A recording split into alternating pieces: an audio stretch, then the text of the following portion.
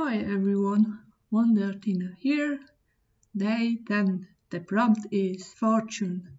Fortune can mean wealth, good luck, but also fortune telling. But I found this verse.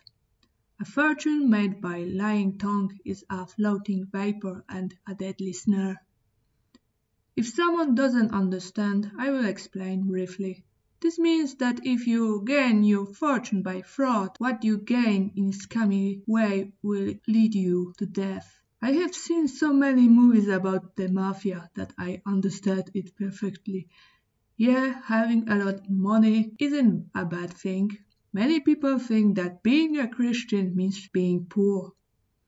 Not true. If you have ever read the Bible, many of the characters God chose for some task were often rich or later becoming rich.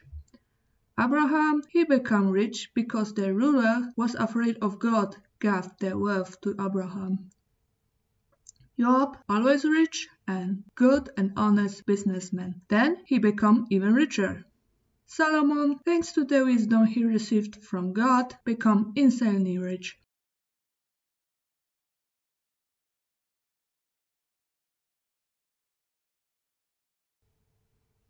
Having a lot of money is great, but it's only great if you can manage them.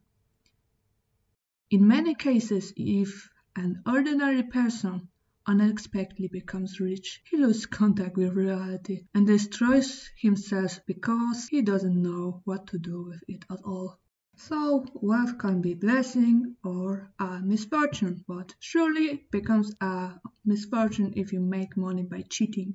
I drew a picture of a poor sheep that a wolf who used the LMM method is trying to lure her into the structure of some company by promising a lot of money for doing nothing. I set my sight on MLM and I will tell you why.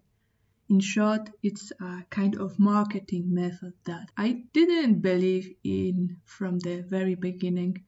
In MLM, you persuade people to become members of some company that is involved in pyramid scam. They always say it's not a pyramid scam, but it is. I took them by their word, but I still wasn't convinced and I did my job with little conviction because I didn't believe that someone genuine would try to sell something and make friends with the recruit. From the beginning, I thought something smells fishy here and I quickly put an end to it. This is a fraud and I, as disciple of Christ, should not do it. Because with a false promise to earn a lot of money, I can expose someone to the danger of losing money and even contact with the reality. It was not that long ago. I didn't knew about it, but recently I come across topic about MLM and financial cults. And that's how I found out what was going on there. These companies are often financial cults that make you depend on them, brainwash you, cut you off from your family and friends. So that was my association with this word.